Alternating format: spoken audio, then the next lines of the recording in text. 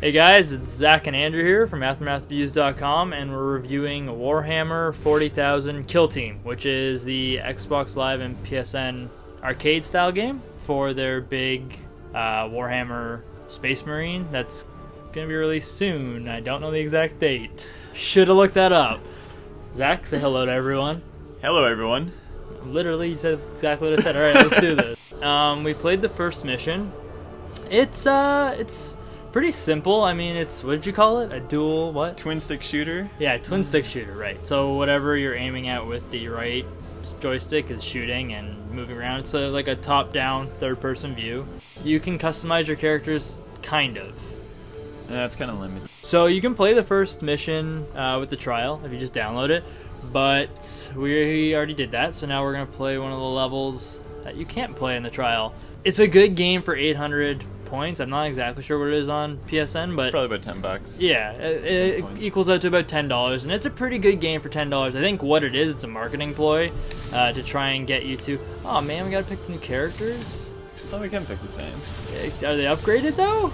I think so. Can we pick different things? Okay, yeah. So we still have all the stuff we unlocked before.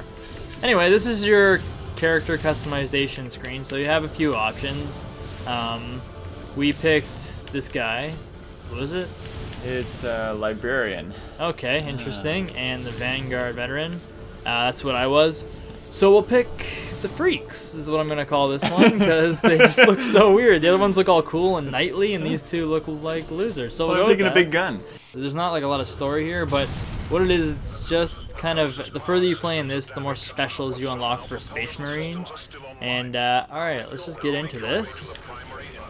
So, okay, so we picked gun-happy characters this time. Last time it wasn't really, it was all melee and swords.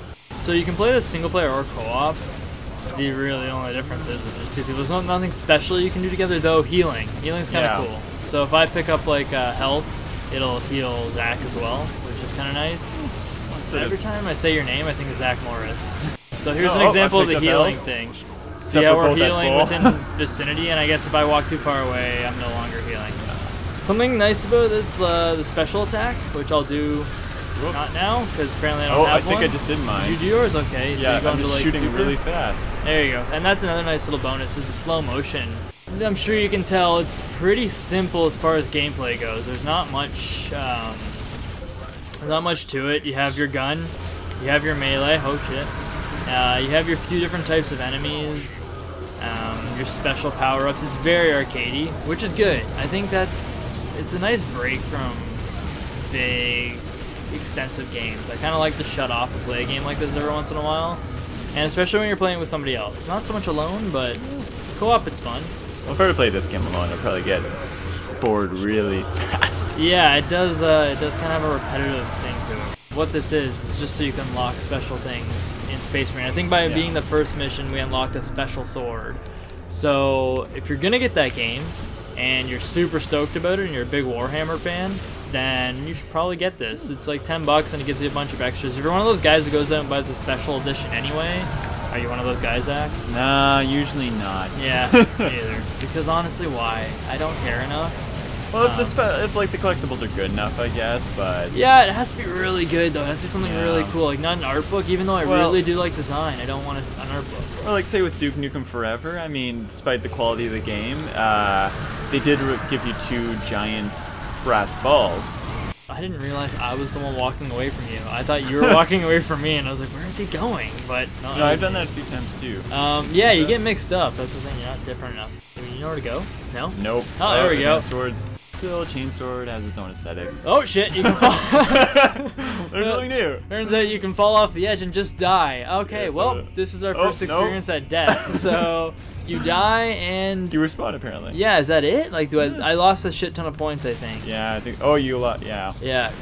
Either that or I've been sucking bad this whole time. It's a fun game. What do you think about this game so far? Well, the one thing I really liked is when we were playing different characters in the first level. Yeah. When we leveled up, our level ups carried over for all characters. Yeah, that's true. So we unlocked new weapons and new special, whatever, the kajiggers. Yeah, and you can kind of kajiggers. Yeah. Yeah, that's a good word. Yeah. Well, you can switch it up. So like, we were playing melee heavy characters, and then we switched to ranged characters this time, we're not penalized just because we wanted to switch it up.